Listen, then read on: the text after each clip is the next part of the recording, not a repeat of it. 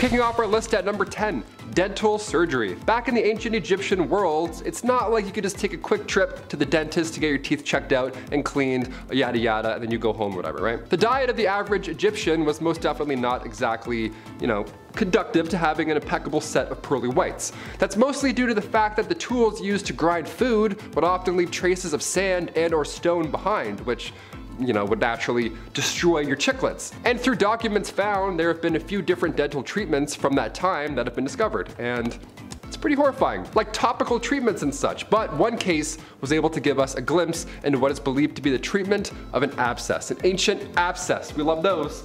Even more interesting is a mummy that was found from the 4th dynasty. This mummy, in his first molar, was a bunch of surgically produced holes that they believe were used to drain an abscess, which clearly gives us some, very tangible evidence that dental surgeries were in fact happening all those years ago. And before we head into the rest of this list, we also have to remember that all this was done, or most of this was done, without anesthetics, right? No one's gonna put you to sleep, and then you wake up and you're like, oh, my teeth are gone, what happened?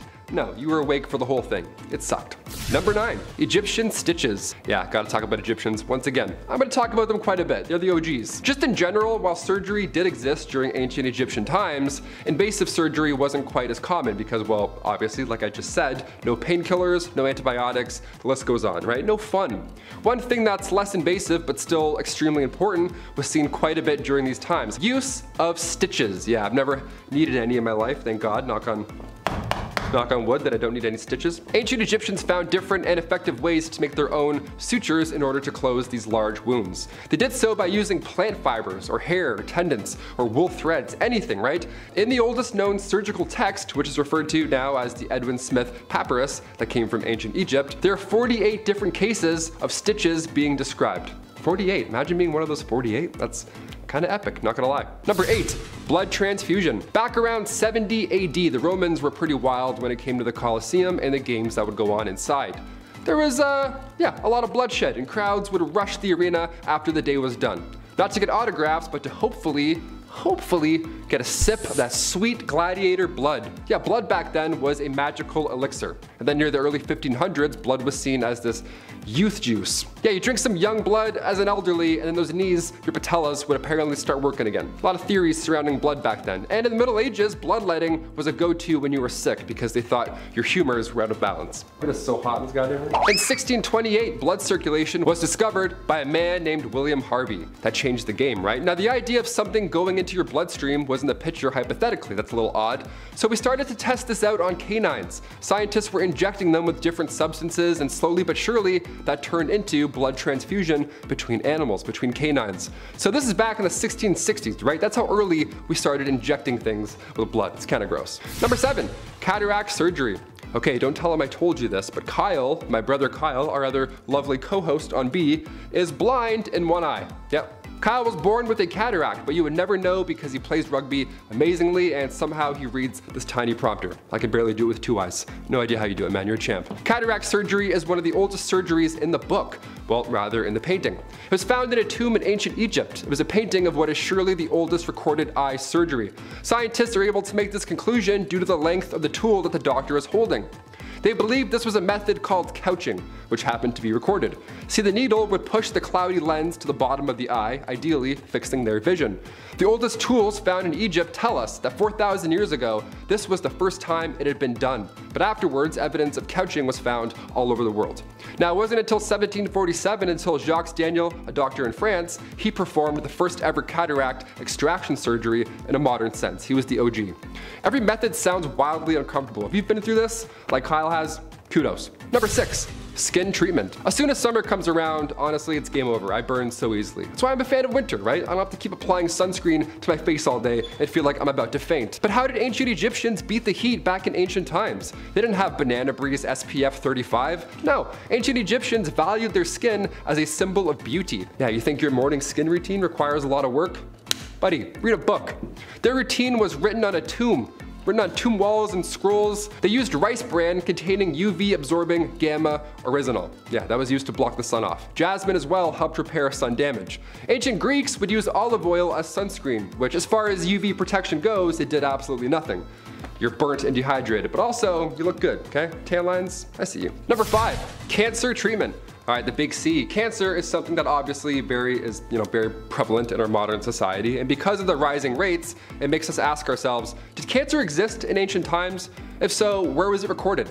While they didn't call it cancer, it definitely did. Some of the earliest evidence of cancer is found in ancient manuscripts, mummies, fossilized bone tumors that have been found in ancient Egypt specifically. There are tons of examples and different forms of cancer that have been found throughout, but perhaps the oldest comes from 3000 BC. And it was found, like I said, in the Edwin Smith papyrus that we talked about before. Now in this text, it describes 8 cases of tumors or ulcers of the breast and how they treated them back then, or at least tried to. See, back then these tumors were removed by cauterization using a tool called a fire drill. Other than this though, the text says in reference to the illness that there is no treatment. So in ancient times and today, we're still trying to figure this one out. Number 4. Tooth extraction. You may not think of surgery when you talk about tooth extraction, but this for sure counts as surgery. I've had a tooth pulled. It's pretty intense. Every time something gets removed from your body, I'm gonna count that. And if there's definitely blood involved, yeah, I'm gonna count that. Getting a tooth pulled is still so barbaric. Even today, they don't like slice a line and then gently slide the tooth out or anything surgical. No, they just have 2 dentists grab your tooth at the same time, put their foot up, and then yank it out. I was numb, sure, but it was still weird, okay? Back in the day, pulling teeth was done not to make room for braces, but to solve any problem, or all problems, regarding your teeth. Yeah, cavity, gone. Toothache, see ya. Oh, some plaque? No problem. Today, we're lucky to have x-rays and modern technology, to tell us if a tooth is coming in sideways or which ways, but back then, some believed that it was tooth worms.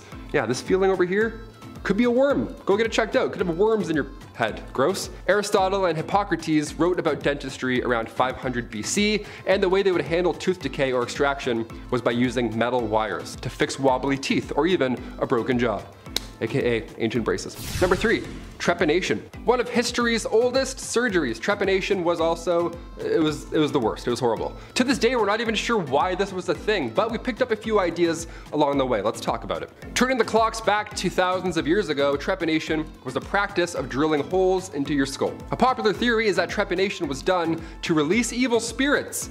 Yeah, let's drill some holes in our skull and see if our mental illness just goes away. That'll help.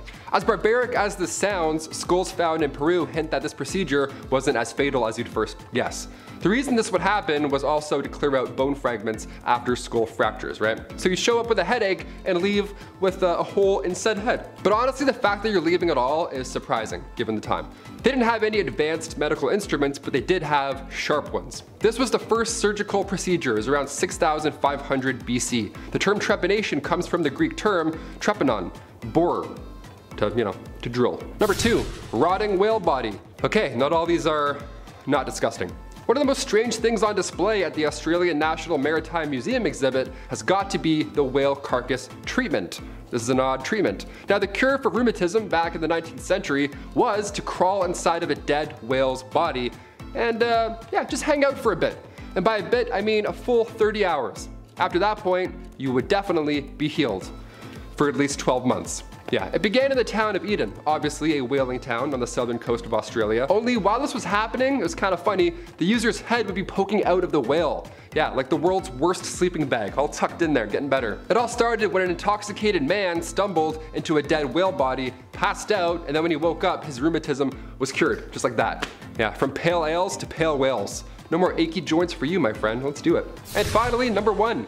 Egyptian nose job. Plastic surgery is more widespread now than it ever has been before, but it's all because it started a long time ago, especially in the ages of the ancient Egyptians. In the Edwin Smith papyrus, along with the documentation of trauma surgeries, bone fractures, fixes, and all that jazz, this text also shows examples of fixes for nasal injuries, which I gotta kinda I have to seek some of that right now. I think I need to get my nose fixed. Can't breathe a lot. The treatment involved manipulating the nose into the desired position before using wooden splints or lint or swabs, anything really to hold it into place. It's an ancient nose job. It's crazy, right? It's truly wild to think back about how much, these people had shaped our world and lives, especially our medical world today. While so much of the civilization still remains a mystery to us, right? It's crazy how much we still know and how much we still don't know. Number 10, mummies. This should come as no surprise to anyone, but yeah, mummies. While not the first and not the last civilization to mummify their friends and family, ceasing to exist, they are probably most known for it. Well, that and maybe the pyramids. The Pyramids are pretty cool, I guess. The process of mummifying or preserving the body was thought to be important for the soul during the afterlife. If the vessel or your body was not intact, then your soul could get lost. Therefore, if you want the pharaoh to live forever in the afterlife, then you must pickle and preserve the mighty king. I don't want my soul getting lost. Number 9. 40-year-old's worst nightmare. Despite my best efforts and anti-aging cream, there will come a time when I will be old. Personally, I'm not worried about putting some mileage on. That's life. However, something I am concerned about is the effects of aging. Have you ever just noticed that you ain't as limber as you used to be? You get tired easily. And if you have more than 3 beers, you have to lay down for 3 days. However, something that happens to a lot of men reaching their 40s is a little trouble in the bedroom. This was an issue in ancient Egypt, except sadly, there wasn't a messed up process to fix impotence. I know, right? That's crazy. You thought I was gonna say something weird like wrap a snake around it or something. But no. When in modern times the cute waitress at the golf clubhouse just doesn't get your blood pumping anymore, you could reach for a small blue pill that everybody knows. Egyptians did not possess such luxuries and instead prayed for the Pishadil to work. Dear Desert Jeebus, please make my wiener work again. Thank you. Number 8. Ahead of their time. Ancient Egyptians just may have been ahead of their time and didn't know it. The Egyptians had tons of different herbs, plants, and methods for treating all kinds of ailments. Their alchemy skill was maxed out. I never did that. However, one method they came up with may have been helping more than they thought. A porridge mixture that was boiled down that contained tetracycline, which, just in case you didn't know, is known as an antibiotic. This would have been very helpful for the time, as a scrape on the knee could be the difference between living and, well, not living. While this was being used, it's unsure if the Egyptians really knew why this method worked. We doubt they understood the finite details of antibiotics, and I'm not gonna stand here and pretend that I do either, because I don't. Number 7.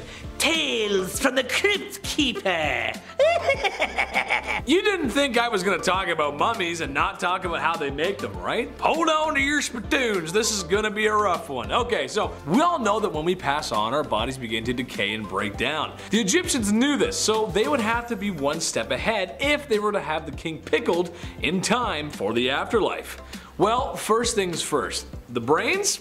They gotta go. They would remove the brain with a large spike and sort of mash it up there and well, then they drain the contents from the nose, which that is just disgusting. Stomach, colon, and lungs, well, those won't be needed in the afterlife either, so they gotta go too. But the heart stays though. That's where the soul is. The king was then dried out with mounds of alkaline salt in the world's best beef jerky impression. Afterwards, oils were rubbed into the skin and eventually a resin was applied to aid in the linen wrap sticking to the body, making for that distinct Tupperware brand airtight seal. The pickled king was wrapped numerous more times just to be safe, and then, if he was OG enough, placed into a sarcophagus, and if you're really cool, you'll get your own room full of gold and treasures, and your pet Whiskers, which is a cat, and be mummified because, well, you need him in the afterlife too. That is one heck of an undertaking process. And to be fair, it kinda worked, because there have been a few mummies recovered from Egypt and they're in amazing condition, considering the age of course. Number 6, a little off the top. Okay, without the comment section oversharing here, some people have had circumcisions and some haven't. It's a part of life, okay? That's how it goes. Debatable to some, but it happens. This was a common practice in ancient Egypt, claimed to be for hygiene reasons. However, there's something a little bit different about their process. See, today it happens when you're a baby. A strange man comes in the room, and he cuts what he has to cut. L'chaim, it's done. There it is. That's it. It's over. Egyptians waited a little longer, however, closer to the age of 12 or 13. Can you imagine just chilling in the field one day, and then some strange dude grabs you and slaps you down on the table and makes a withdrawal from you to meat and veg? I talked to the chief today, and he just said that's not it. Don't do that. Number 5, bloodletting. The practice of bloodletting was common all over the world, but it may have gotten its start in ancient Egypt. It's a quite simple procedure, really. Black bile out of whack? Lose some blood. Can't stop coughing and sneezing? Drain some blood. Been possessed by demons and now they curse and haunt you as they run up and down your bloodstream? Drain some blood. The question is, however, was this really helping? The short answer, no.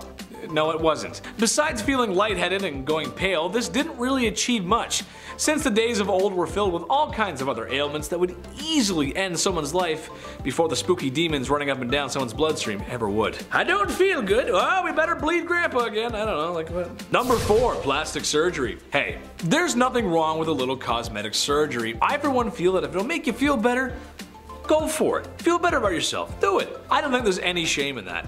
It's been around for a long time, so long that ancient Egyptians might have come up with the first nose jobs. Obviously not like the ones today, but they were knowledgeable in surgeries. After all, you open the chest cavity of a dozen kings and you jot some stuff down on some papyrus, you learn a thing or two. More interesting than shaving down your own beak, however, was their implementation of the prosthesis limbs. Yes, all the way back then. One mummy was actually found with a fake toe. When tested in the modern day with period-accurate sandals, it proved to work quite well and moved more efficiently than first thought. Again, for the time, this was pretty advanced. Number 3, the Ode of the Nile. Imagine people working all day in the blistering sands of Egypt, where the sun beams down on you like, well, the sun in the desert, lifting massive rocks and carving them to shape. I don't know about you guys, but I would be sweating. And that also means I wouldn't be smelling too fresh, resembling that of a high school locker room. Yuck. Well, the Egyptians knew this was an issue, so they came up with what was probably the first underarm deodorant, using nice herbs and other items that had pleasant aromas, and stuck them where the odor was coming from. In your armpits. I just know that after a long day of hard labor in the sun, I would need more than cinnamon sticks and lavender to tame the odor of my sweaty lumberjack armpits. That's just how it goes. Number 2, the Egyptian Brazilian. The 70s have come and gone, and a popular trend today is to be hairless. Everywhere. Even in places where you didn't think it was possible to grow hair when you were younger. Egyptians took it upon themselves to remove all their hair. Well, at least most of it. Not because the Nile River had nice beaches, but because of lice. Oh, yuck. While not an exact cure for the itchy bugs that plague schools across America, it did seem to help. And if you've ever had lice before, you know how bad that sucks. I had them once. It was the worst. Cut my hair, shape my head. Lots of baths. It's no fun, man. Too cute for that. I don't want that. Number 1, Wario breath. Wow. Okay. It makes sense that Egyptians would come up with breath mints and mouthwash. They fed their laborers diets of foods that contained a lot of onions and garlic. Sure, I'm just like everyone else who cooks. And when the recipe asks for 1 onion, maybe I put in 2. When it asks for 2 cloves of garlic, maybe I put in 4. You gotta love that flavor. It was thought that they help fight off disease, and they were kinda right. However, after eating all that flavor, your breath would be something rancid. So herbs and mints were used to help quell the breath that could peel the paint off of walls. Thank God. At number 10, bloodletting. Back in the medieval age, medicine just wasn't the greatest. I mean, they had a plague that wiped out 50% of the population in Europe, and even their quote-unquote doctors were overlapping jobs. Barbers were cutting hair, obviously, but they were also setting broken bones and bandaging wounds, and I'm not sure I would really trust that. But back then, it was a case of you get what you get. So I guess people weren't complaining all that much about their barber Joey from down the street giving them a cast, you know? But other than the practice of patching wounds and whatnot, they were also practicing bloodletting back then, and it was a little much. Bloodletting was a practice of withdrawing blood in order to cure or prevent diseases or illnesses, so doctors would use things like leeches to suck blood out of their patients, but they also used scarification methods to scrape away the skin to drain the blood, and others used lancets to slice open veins, sometimes including the jugular vein. I'm so glad that we don't do this anymore because frankly, I would like my blood to stay inside of my body. Thank you. At number 9, the King's Evil. Being a king or queen in the medieval ages might seem like a cool job, but I don't really think it was. With the rivalries that these people had, they were at risk of being assassinated in one way or another. They had to worry about their bloodlines, and of course, that thing that everyone had to deal with, illness. Some kings, to help out their people, were tasked with healing an illness called the King's Evil, and you're probably thinking, well, these kings aren't doctors, how did they cure illnesses? And to that I say, well, they touched it, of course.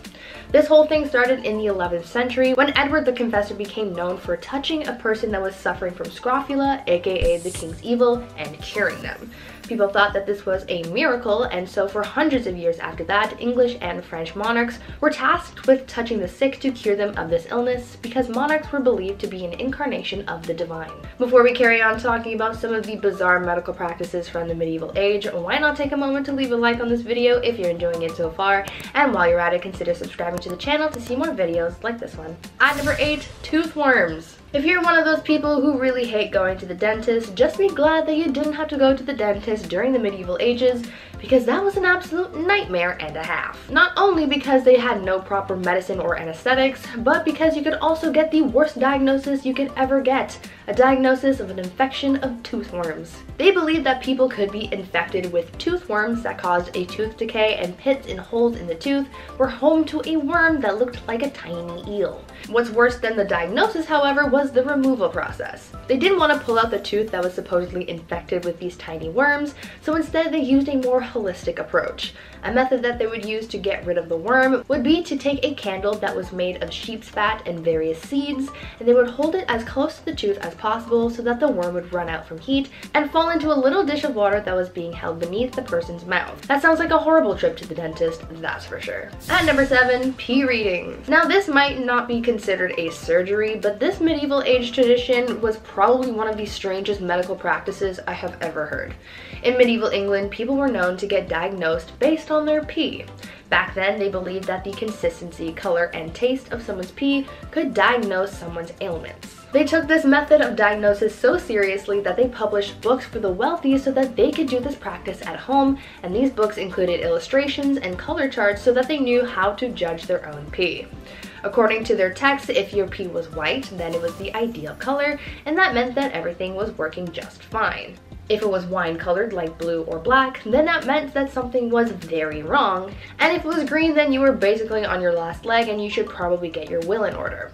Now, I'm not sure how accurate these readings actually were, since medicine was basically non-existent back then, but they tried their best with what they had, I guess. However, I'm pretty sure you don't need a book to tell you that if your pee is wine colored, that's a bad thing. At number 6, eye surgery. Our eyes are very sensitive, which is why it's so important to keep them healthy.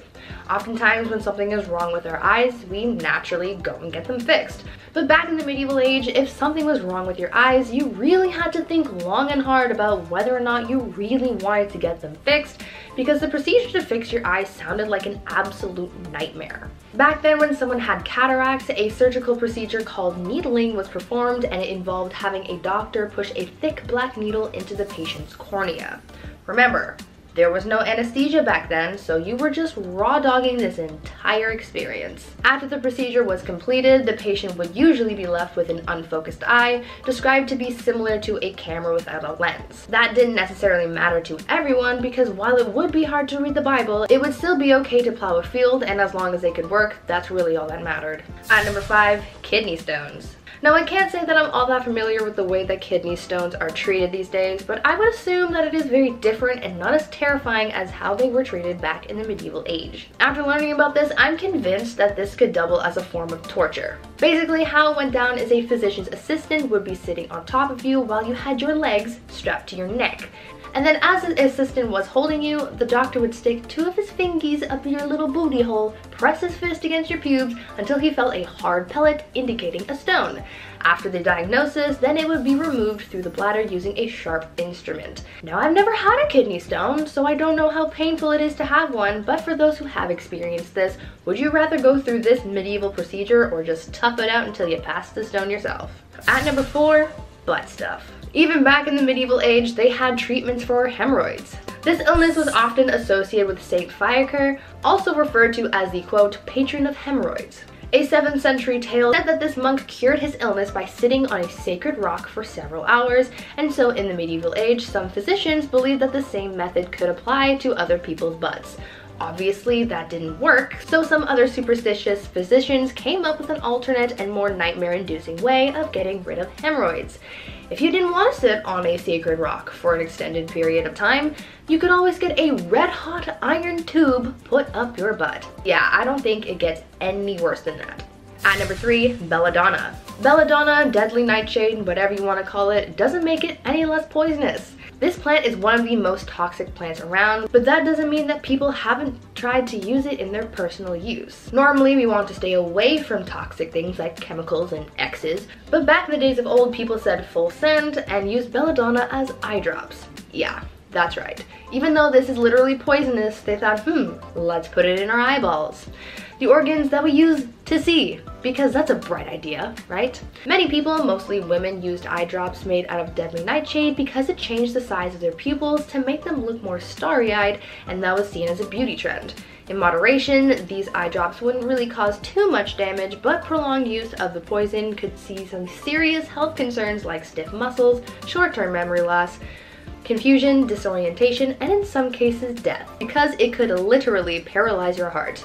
And if you're thinking, man, I'm so glad we don't do that anymore, then think again, baby, because if you've ever been to the optometrist and you've had your pupils dilated, guess what they use? That's right, belladonna. It's not harmful to put just a couple drops in your eyes and not to do it again for a while, but if you get your hands on it and start using it too much and in high dosage, then you're in for some trouble. At number 2, trepanation. Trepanation is the process of drilling or scraping a hole into the human skull. Yeah, I know, that doesn't really sound like fun in the slightest, but back in the olden days, people did it, and it was a relatively common body modification for some reason. This practice was done in all sorts of cultures throughout different periods of time. During the medieval ages into the Renaissance, trepanation was used to treat epilepsy and mental disorders. This practice also dates as far back as the Paleolithic period. In ancient Peru, trepanation was done using a ceremonial knife called a tumi. In ancient Greece, it was done using a drill. Polynesians used sharpened seashells, and in Europe, the procedure was done using sharp flint or obsidian. Though we know that in the medieval times and the Renaissance, trepanation was considered a medical practice, in ancient times, the reason for this practice is still uncertain. It could have been to try and fix damage from a head trauma, but it's also believed that this practice was done to heal mental problems, release toxic spirits, or even as some kind of ritual. And finally, at number 1, knife hand. Now this one is by far the craziest medieval surgery in my opinion. So you know Captain Hook, right? He's got a hook for a hand. Well, this guy I'm going to tell you about has Captain Hook beat by a landslide. A 6th century medieval burial was found in Italy, and it revealed a male warrior who had a knife for a hand. Yeah, this man had a knife instead of a hand. This warrior had his hand amputated. However, the reason for said amputation is unknown. In place of the lost hand, the prosthesis was a blade. Now, I don't know if this guy lost his hand in battle or something and they just gave him the best that they could, and that was a knife as a placeholder, or if he just willingly chopped off his hand so that he could have a knife hand. But either way, that is so badass, and I would have loved to see this guy in battle. Number 10, plastic surgery. Some celebrities you think are immortal when really it's just their plastic surgery that's fooling you. Unless you're Paul Rudd, he's definitely immortal. Sometimes it's obvious who's had it done, and sometimes it's really obvious who's gotten it done.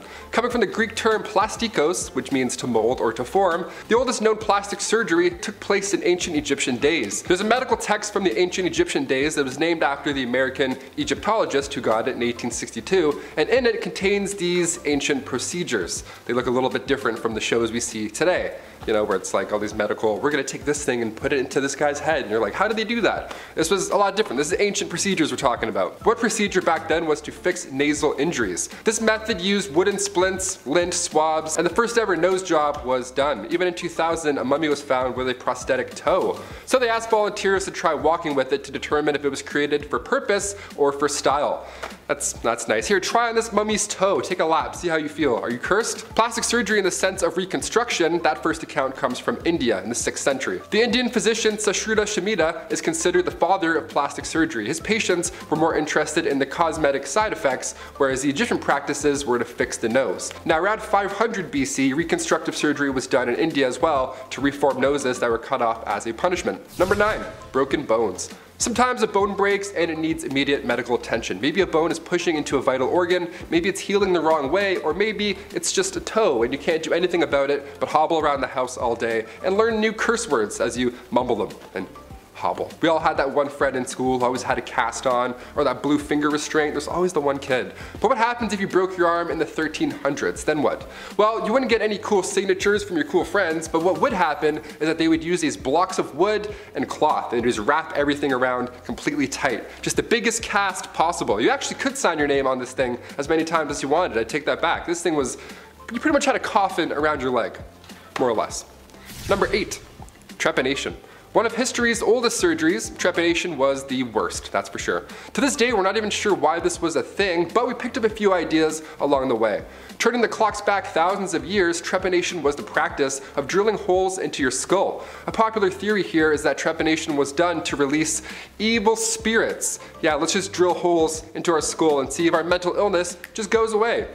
As barbaric as this sounds, skulls found in Peru hint that this procedure wasn't as fatal as you would think. The reason that this would happen was also to clear out bone fragments after skull fractures. So you'd show up with a headache and then you'd leave with a hole in your head. But honestly, the fact that you're leaving at all is pretty surprising. They obviously didn't have advanced medical instruments. They would use any sharp instruments they could find, like rocks, flint. It was pretty rough. This was the first surgical procedure around 6500 BC. The term trepanation comes from the Greek term trepanon, which means a borer, to drill essentially. Number 7, tooth extraction.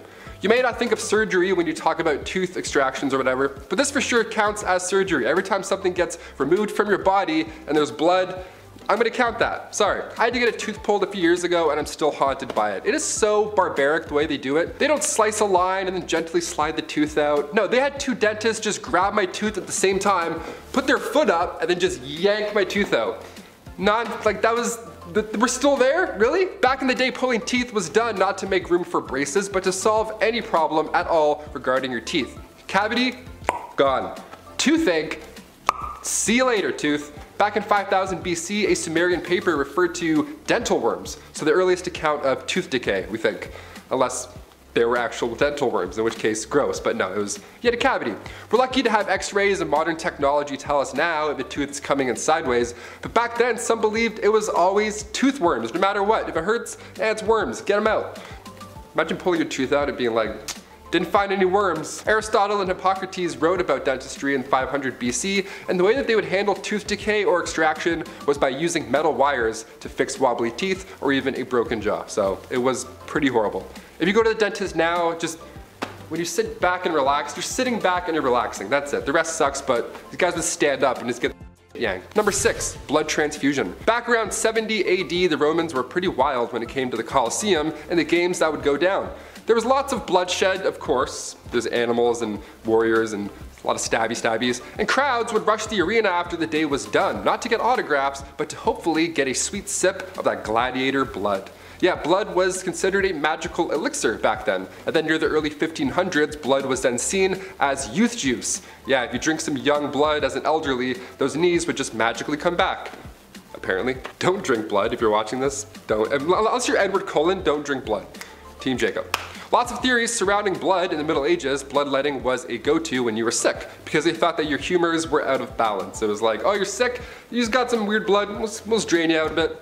Vampires, all vampires. In 1628, blood circulation was discovered by a man named William Harvey, and that just absolutely changed the game. Now the idea of something going into your bloodstream was in the picture. Hypothetically. So we started to test this out on canines, of course. Scientists were injecting them with different substances, and slowly but surely that turned into blood transfusion between canines. So this is back in the 1660s. That's how early we started injecting things. Number 5, mummification. Mummification was common. Even today we're finding more mummies. We're uncovering more ancient history. But how the hell was mummification done back then? How was it done so well? We're talking about teeth worms and trepanation. How did ancient Egyptians figure this out? And how is it done in a way where the bodies are still reserved this long? Well, it wasn't cheap, I'll tell you that for free. Being mummified was reserved for the rich. It's pretty brutal, but what you would do is basically you get a hook in your nose and all your brains would be pulled out. And then they would cut the left side of your stomach, remove all those goods, all the organs, just gone, let those dry, yuck. And then you put the heart back in the body and then you wash the insides out with wine and spices over and over again until eventually you cover the body in salt for 70 days, and around day 40 you gotta stuff it with sand. Come day 70, that's when you can wrap them in those mummy bandages. Then the sarcophagus awaits you, and so does the rest of your life. The jars of organs were also stored in the burial chamber with the sarcophagus. So it was just a big room of yuck. Number 4, cataract surgery. My brother was born with a cataract. This one's for you, homie. Cataract surgery is one of the oldest surgeries in the book. Well, rather, in the painting. Found in a tomb in ancient Egypt was a painting of what is surely the oldest recorded eye surgery. Scientists are able to make this conclusion due to the length of the tool that the doctor is holding. Little metal rod going into their eye. Just doing this makes me cringe. They believe this was a method called couching. This happened to be recorded. The needle would push the cloudy lens to the bottom of the eye, ideally fixing their vision. The oldest tools found in Egypt tell us that 4,000 years ago, this was the first time that it had been done. But afterwards, evidence of couching was found all over the world, so they kind of were the OG couchers. It wasn't until 1747 until a doctor in France named Jacques Daviel, he performed the first cataract extraction surgery in a modern sense. Every method, older, ancient, modern, it all sounds wildly uncomfortable. If you've been through this, kudos to you. Hit that like button, glad your eyes and stuff are working. Number 3.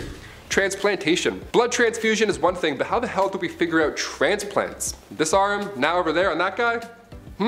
The first successful one was in 1954 in Boston at the Peter Benton Brigham Hospital. That was like a surgical procedure. The first successful one, by any means, came from around 1000 BC. An Indian surgeon, Samhita, had written down details on how to transplant tissue from one of the body areas to repair nose injuries. I mentioned that a little bit earlier. But later on in the 16th century, that idea was revised. In Renaissance Italy in the 16th century, a man named Gasparo Tagliacozzi, and finally French surgeon Alexis Carrel changed the medical game again. In 1902, they published their work on the new techniques using new studies on animals and blood vessels, and to this day, that technique is still used. In 1904, they partnered with Charles Guthrie in Chicago and performed the first successful animal transplant, saving the dog's life. So not that long ago, weirdly enough, had to include it. Number 2, open heart surgery. We've discussed ancient Egyptians and how they would clean out the entire body and put the heart back in. Now, of course, they weren't alive during any of this. That body is long gone. But when was the first open heart surgery? When did the impossible become a reality? Well, the first successful open heart surgery went down in Chicago in 1893. The patient was a man named James Cornish. He got a knife wound to the chest during a brawl. Now the surgeon, Dr. Daniel Hale Williams, who, by the way, used to be a shoemaker's assistant, saved this man. In the city's first interracial hospital too. Lots of firsts happening in this one. There we go. There weren't any textbooks on this type of operation at the time, so the odds of survival were low. In fact, there weren't any odds at all at this point. There were no x-rays, antibiotics, anesthesia, but also there was no problem. Apparently, using just a scalpel, Dr. Williams cut through his chest, weaved through the nerves, muscles, ribs, everything important, until eventually he closed a severed artery near the heart. Cornish survived, and come 1894, Williams was promoted to chief surgeon at the Freedmen's Hospital in Washington, D.C. Coming at number 1, stitches. I'm gonna totally jinx myself after this, but I've never broken a bone or gotten stitches in my life. I'm on high alert now at all times. 27, not too bad. Many of my friends though, they've gotten stitches in their life. It's pretty common at this point. So I figured I'd cap this list off by going back to the origins of stitches. Going back to 3000 BC, once again, Egyptian literature, stitches were first made from plants, like hemp or cotton, or even animal tendons or animal arteries. Catgut was the most common. That was thread made of sheep intestines. One of the craziest ways of closing a wound was by using ants, believe it or not. Leafcutter ants or army ants, they would be held against the opening, and then you wait for it to bite down, and once it does so, you would then remove the body, cut the head off, so the head of the ant is still stuck biting onto your cut, staying there until it heals. Imagine Ant-Man showing up to save the day and he just throws a pocket full of army ants. He's like, I'm here to save you all. He just shows up, whips all the ants. He's like, there you go, you're healed. They're like, we didn't expect this at all. Please send somebody else, Ant-Man. Psh, gross.